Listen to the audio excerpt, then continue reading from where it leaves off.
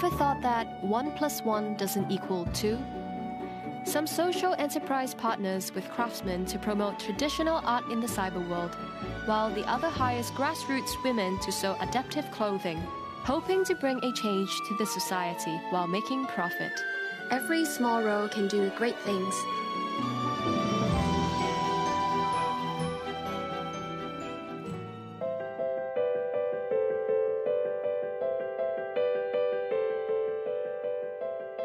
人天生係平等嘅，係啦，咁所以咧就唔存在真係話我相對地可能我生於一個優厚啲嘅家庭咧，我就一定係從小就係要去捐錢啊，我要去幫人嘅，甚至乎我會覺得咧1+1係可以大過2嘅，兩個人嘅一啲特質加埋一齊出嚟嗰件事可能更好。我哋有呢個資金啦，我哋捐咗出去。好似個個都可以做到呢件事，而我哋見到明明係可以幫到少少手嘅，咁我哋就不如好啲咁樣去利用呢一個資金去喺呢一個缺口嗰度出一分力咯。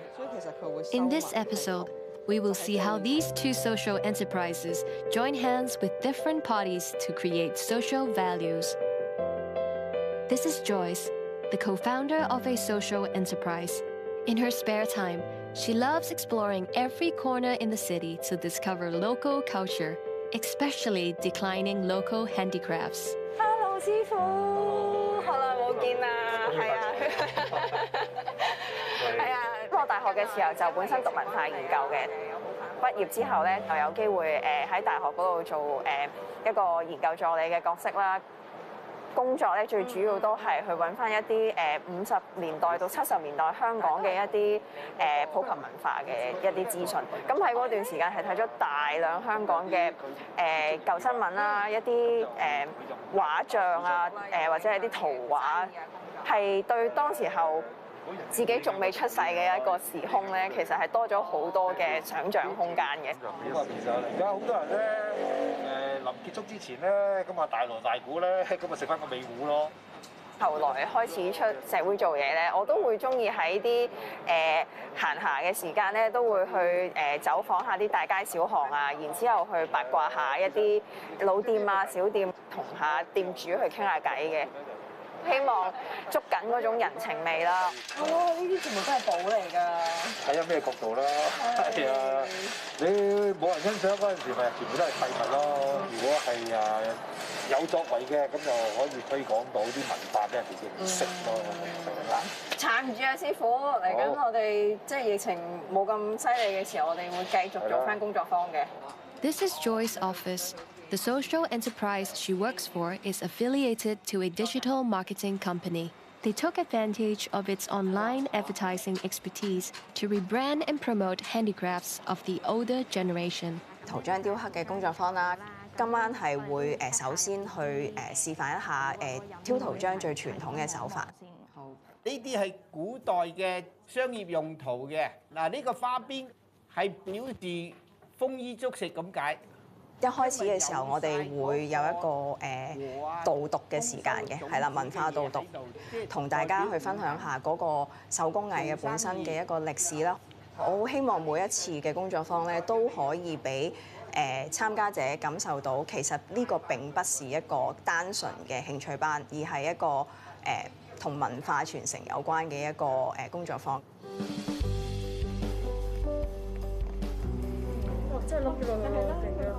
Organizing workshops is one of their most important businesses.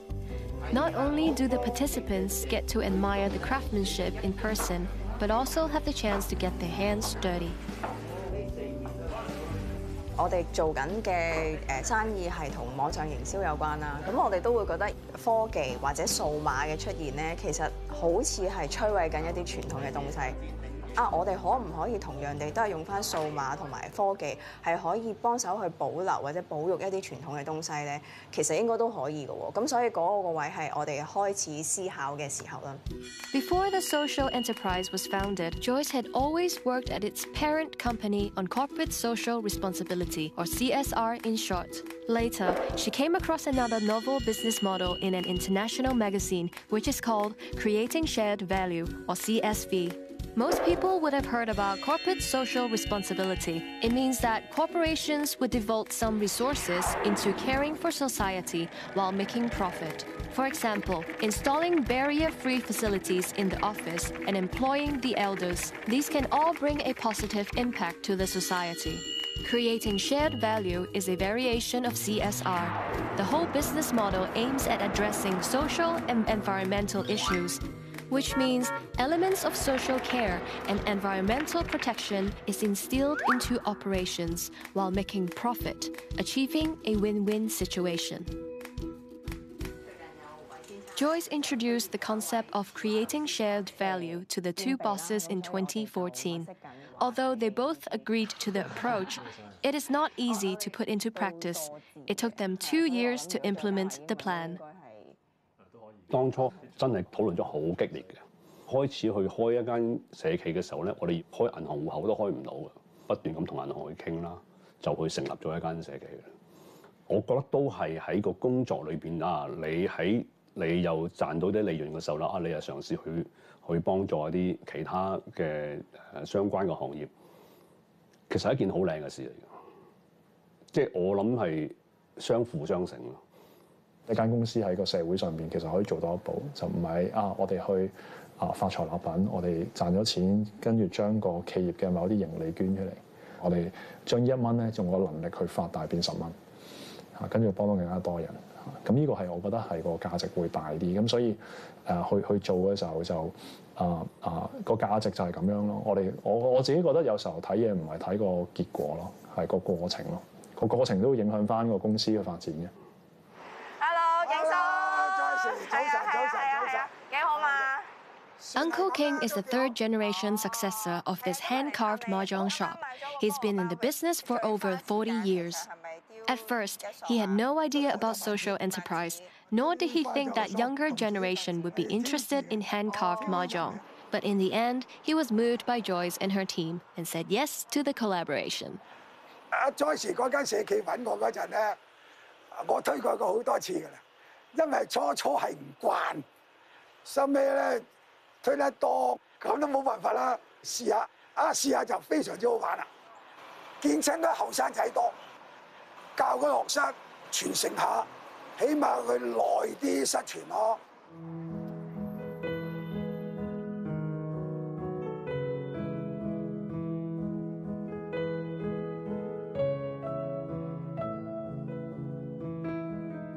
師傅 ，Hello，Joyce 你好，係啊。咦，師傅你仲記唔記得呢個牌啊？哦，記得嗰陣時嚟咧，你咪揸住呢個牌影相嘅咯。 點解我會睇翻呢張相咧？我發覺原來初相識跟住上嚟訪問師傅嘅時候就係2016年啦。Master Mac and Joyce has a like-knows-like relationship. Been in the minibus business for 40 years, Master Mac has a strong sense of belonging and is enthusiastic about promoting minibus culture. His calling for historical inheritance clicks with Joyce right away. 我職業係寫字，我興趣又係寫字。因為我係做呢行啊嘛，做膠片招牌咧。 所以做呢啲駕輕就熟嘅啫，咁我哋越做越多，因為呢度好多車啊嘛。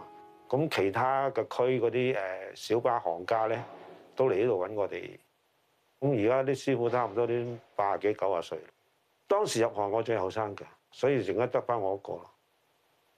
有啲意外咯，原來我哋啲閉門造車匿埋喺山卡拉都有啲機構留意到我哋。咁我幸運啦，有一啲平台。 嚟揾我哋，如果唔係我哋根本冇呢個知識㗎。譬如你網絡銷售，我哋根本都唔識嘅。呢樣嘢就多得Joyce 佢哋公司將我哋啲產品擺上去網度啊，同埋嗰啲工作坊，佢亦都係好大力支持我哋咯，即係幫我哋organize 學校啊、社團嗰啲咯。咁我覺得，如果呢個工作坊裏邊完咗，有5%嘅人記得嘅，咁亦都係一個傳承嘅好機會咯。 Hello， 師傅，食咗飯未啊？食咗啦。Master Ng, whom we've met at the workshop, has been doing seal carving for the 42nd year already. Seeing the decline of the handicraft, he was initially quite hopeless about inheritance. Then Joyce showed him the light at the end of the tunnel. 18年有一班大學生嗌我做完嘢之後推薦我俾阿 Joyce 做落原來同我平時做嘅工作一樣，只不過一路講一路做，比較多少少人手藝一定想有人繼承。任何個人嚟想學，我都好誠意會教。阿 Joyce 推廣呢樣嘢，其實將我哋嘅行業推廣咗、推高咗，俾多啲人去認識。With great passion in cultural heritage conservation and internet marketing skills, Joyce's social enterprise has brought the artisanship of these grandmasters to around the world, while generating income for both parties. She truly believes that all the hard work in the past 5 years is worth the effort. 咁呢個價值唔係純粹係錢方面嘅一個意思，而係同師傅之間嘅一個深厚情誼啦，同埋能夠幫到佢哋，俾更加多人，無論係本地定係外地嘅人去認識佢哋，甚至乎佢哋嘅產品係可以衝出香港。做下啲積咗落嚟。5年前嘅我，如果我冇去開呢個社企，我冇做呢件事，今日嘅佢哋會點樣呢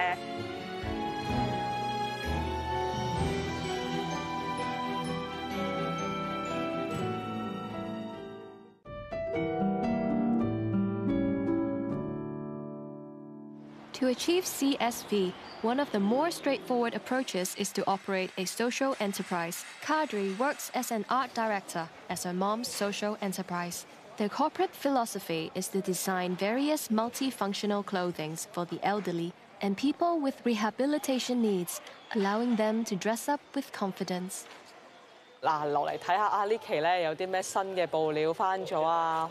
有冇啲新嘅配件又可以可能可以做一啲新產品喎。At the start, Kadri had to commute back and forth between Hong Kong and the mainland. She worked as a designer in the mainland on the weekdays and came back to help as a part-time on the weekends. Positive feedback from customers motivated Kadri and her mom, Mrs. Kung, to step forward with their business. 喺公司我哋係設計衫嗰個啦，要做產品開發啦、跟單啦、marketing strategy 啦。我讀書嘅時候，我已經覺得設計件衫諗到天昏地暗，點樣慳個1蚊美金、2蚊美金，但係其實呢個世界又冇呢件衫係真係好冇所謂，係不痛不癢嘅。不如做一間咁樣嘅公司，令到好多冇得選擇嘅朋友有得選擇而好開心，即係可以帶到一份喜悅喺佢哋嘅生活裏面。咁呢樣我覺得好似有意義好多喎。Kadri is referring to the urine bag covers, all opening shirts and all opening anti-strip pants, all designed by their social enterprise. Why did Mrs. Kung think of starting a social enterprise? 我做製衣咧就做咗30幾年㗎啦。老闆過世啦，剩咗少少錢，佢就想我同佢做公益嘅事。咁我就成日都喺度諗，做啲咩公益嘢咧？不如去派飯啦，派棉褸啦咁，因為個人冇做嘢啊，有少少 hea 啦。我真係覺得呢個好似值咗少少啫。嗱，如果我能夠 There's a story behind Mrs. Kung founding this social enterprise. She heard from a friend that a gentleman developed a tumor in his leg. He couldn't find any pants that fit in the market, which lowered his self-esteem and worsened his family relationships. So Mrs. Kung's friend sewed 2 pants for him, and his family burst into tears receiving the gift. That's how Mrs. Kung got inspired to set up a social enterprise. 佢就話我哋兩兄弟嘅結今日終於完啦，個心結。我聽完呢句説話，我好感動。咁我就褪一步諗，換個環境，換個角度睇，我就係真係難到你，就係難到你。咁我個朋友同我講，不如你用咗呢啲錢去開一個地方，去幫人哋做呢啲你認為咁簡單，而對佢哋嚟講係咁難嘅嘢，好唔好？佢呢句説話真係啟發咗我。我哋就同有特別有需要嘅人士，同傷殘人士去度身訂做佢需要嘅用品。Not only do Mrs. Kung and Kadri's products take care of the patient's bodily needs, but also their feelings. I believe this sense of mission is what it takes to run any social enterprise. 有一位客人啦，咁其實我冇見過佢嘅，因為佢喺新加坡嘅，喺社交媒體嗰度揾我啦。我媽媽好奄尖嘅，佢唔會肯戴口水鏡，佢要坐輪椅嘅。咁啊帶佢出街食飯，想佢用咧冇可能。佢就買咗一件好似旗袍款式嘅，咁佢着咗之後咧，佢好開心 send 張相嚟，仲要嗰張相就係佢媽媽好招積、好得戚，係令我覺得啊真係好幫到人。Hello， 媽媽。Today, Kadri and Mrs. Kang are doing distance fitting with their client using video conferencing, a compromise measure under the pandemic. 阿婆出嚟啊！我睇下你件新衫啊，着係容易着嘅，嗰個 size 都容易着上身咯。精神好好喎，大 B B。係冇錯，食得瞓得屙得。其實大 B B 咧，而家佢嘅狀況大概係點樣咧？婆婆就而家係98歲啦，係確診咗有中度認知障礙嘅，不過佢就都尚算精靈。知道咗佢會個床濕咗啦，又要佢會唔舒服啦。點解會想揾你哋兩位幫手整個防搣片褲？就顧名思義就係婆婆會搣片，點樣可以幫佢改善啊各樣嘢，咁都冇一個直接方式去可以幫佢改善到。而家阿大 B B 咧試着我哋呢件衫啦，你覺得係咪可以真係幫到你哋一啲乜嘢咧？喺生活上係個防搣片褲啦，真係阻止咗佢搣片嗰個動作。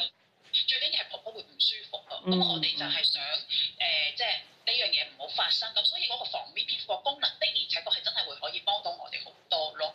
Besides caring for the elderly and people with rehabilitation needs, they also hired some grassroots women to sew their clothing through social workers' referral, giving them a chance to earn money while also increasing the company's productivity. 可能其他人唔係覺得好大嘅10零20個頂盡俾你，我哋就唔係咁睇嘅。工作之前同之後，佢哋成個性格啊、生活態度、工作態度都好大嘅轉變，好幫到佢哋之後喺呢個所謂商業社會嗰度生活嘅時候咧，我哋都係好開心。Kadri and Mrs. Kang gradually let social gaps be seen and addressed. However, their social enterprise was struck hard by the pandemic onslaught since 2020. 我哋好多員工都係一啲婦女嚟嘅，都要照顧屋企。咁疫情底下，佢哋小朋友冇得返學啦，咁佢哋就冇得出嚟返工啦。另一方面咧，就係而家呢個狀態下，老人家又少咗出去飲食啦，又可能少咗家庭聚會啦，咁就可能少咗需要用到呢啲靚嘅衫啊，或者靚嘅口水肩嘅呢啲產品，所以就令到生意就大大減少咗好多啦。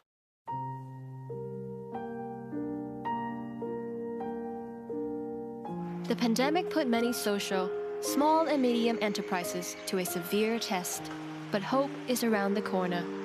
Through perseverance, we will find the way out. 詞畫同埋漆畫，咁我哋呢個咧就係景泰藍嚟嘅。初初都係喺互聯網嗰度揾到嘅，佢好支持呢啲將會消滅嘅藝術，咁咧我就覺得大家個宗旨都一樣。咁就同佢哋聯絡咯。佢話好似一幅畫咁畫出嚟咧，可能佢就做唔到啦。Miss Powell came across Joyce's social enterprise on the internet. She figured her artisanship can be passed on through this collaboration. 用佢哋嘅渠道咧，同我哋宣傳下，俾啲新嘅朋友嘗試下呢個藝術，從而咧就可以咧揾到一啲真係對呢一樣嘢好有興趣嘅人。By sticking to their beliefs during the pandemic, they managed to connect people's needs and open up new business collaborations.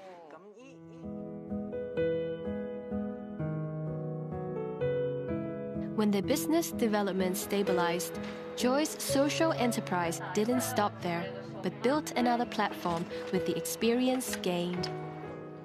我哋自己社企嗰邊都覺得係一班長者，其實佢哋學太多海量嘅資訊啦。咁有啲咩我哋可以做？不如我哋就集中喺個平台嗰度去發放一啲健康啦、正面啦，同埋係有益於佢哋嘅資訊啦咁樣。咁湊巧當然就係本身本業其實都係好想開發呢個市場嘅。咁所以我哋就喺19年嘅時候，就由我哋最擅長嘅社交媒體開始去設立咗一個嘅專業啦。This social media platform for the elderly has almost reached 150,000 followers in just 3 years. This year, they co-organized online workshops with Hong Kong Baptist University, offering the elders more chances to socialize under the pandemic. Joy's social enterprise has made much progress with the team's passion and hands-on experience. Through collaboration with different parties, they have created shared values and can now enjoy what they've achieved together. Today, Kadri was invited by a very mature social enterprise for collaboration by placing their products on consignment in their ground floor store. Hopefully, this will help promote their brand. 我哋自己本地設計啦，本地生產嘅一啲可能長者啦，或者係傷殘人士需要用嘅一啲產品嘅尿袋套過嚟俾你。喺疫情底下咧，少咗好多客人啦，面對面接觸我哋產品嘅機會。咁如果而家即係有更加多門市嘅鋪頭咧，係願意即係寄賣我哋嘅產品咧，咁就係當然係好開心嘅呢件事，即係令到可能啲街坊街里喺自己嘅社區裏面都可以接觸到我哋嘅產品，咁係我哋好開心嘅一個鼓勵。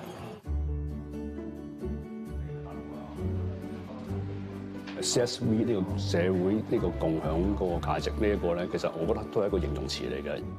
我覺得都係喺個工作裏邊啊，你又賺到啲利潤嘅時候啦，你又嘗試去幫助一啲其他嘅相關嘅行業。如果真係用 CSV 嘅角度去出發嘅話咧，係應該大家一齊諗點樣可以同時間去參與、去投入，然後個成果係一齊共享。咁我覺得呢個就係比較理想，同埋係我好希望即係社會當中多啲人有嘅一個思維咯。For social enterprises, making profit is just the outcome, but not their only goal. What they'd love to see is that through different business collaborations, everyone does his bits to contribute to boundless possibilities, and every stakeholder gains something in return.